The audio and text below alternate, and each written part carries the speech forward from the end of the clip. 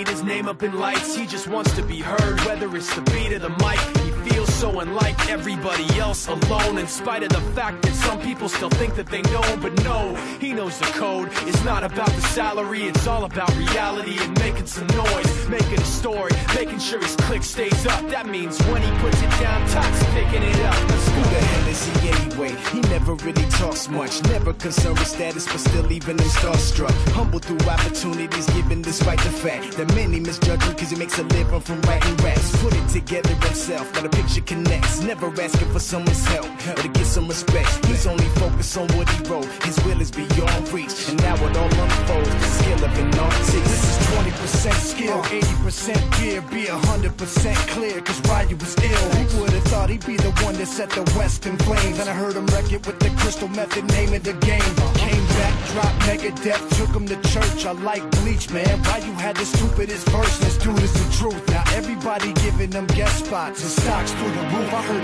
him with that stock. This is 10% luck, 20% skill, 15% concentrated power of will, 5% pleasure, 50% pain, 100% reason to remember the name. They call him Ryu, he's sick and he's spitting fire and Mike got him out the dryer, he's hot. Found him in Fort Minor with top, but a fucking nihilist porcupine. He's a the type women wanna be within rappers, hope he gets 8 years in the making, patiently waiting to blow. Now the record with your notice taking over the globe. He's got a partner in crime, his is equally dope. You won't believe the kind of that comes out of this kid's throat. He's not your everyday on the block. He knows how to work with what he's got, making his way to the top. He often gets a comment on his name. People keep asking him, was it given that birth, or does it stand for an acronym? No, he's living proof. Let him rock in the booth. He'll get you buzzing quicker than a shot of vodka with juice.